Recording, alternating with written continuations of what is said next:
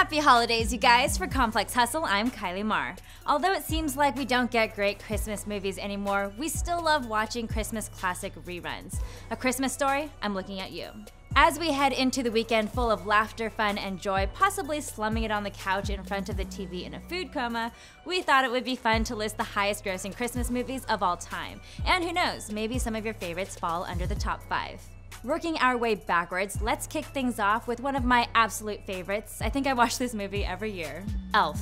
Elf brought in $220.4 million worldwide on a $33 million budget and is usually on everyone's favorite Christmas movie list. How could you not love the super happy, joy-filled, syrup-loving, human-sized elf Buddy, played by Will Ferrell? The film did so well, it inspired a Broadway musical and an NBC stop-motion animated television special. Next, The Polar Express. Starring the voice of Tom Hanks, The Polar Express was made on a budget of $165 million, which at the time was a record-breaking sum for an animated feature. The film was nominated for 3 Academy Awards and worldwide ended up making $307.5 million. Here's another classic, How the Grinch Stole Christmas. Bah humbug! Jim Carrey brought to life the iconic Dr. Seuss character the Grinch in the film directed by Ron Howard. The film did so well that Universal added it as an attraction at their theme parks in both Hollywood and Orlando. Or maybe they just love Jim Carrey. Either way, the film spent 4 weeks at the top of the domestic box office, brought in $345 million worldwide, and won the Oscar for Best Makeup. And then there's Home Alone 2: Lost in New York.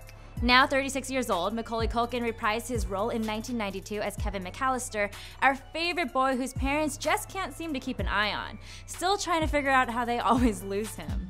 Although not as acclaimed as the film's predecessor, the film still earned a big $359 million in the worldwide box office. Which brings us to our #1 film, the highest grossing Christmas movie of all time, Home Alone. I mean, were you really surprised? I asked Tamara to guess and she got it within seconds.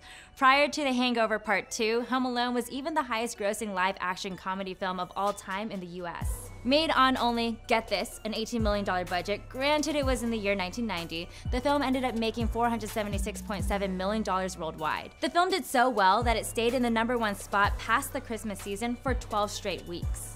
So I guess we can overlook the fact that the McAllisters totally forgot about their youngest family member. What are your favorite Christmas movies? Let us know below and subscribe to our channel on YouTube. For Complex Hustle, I'm Kylie Marr.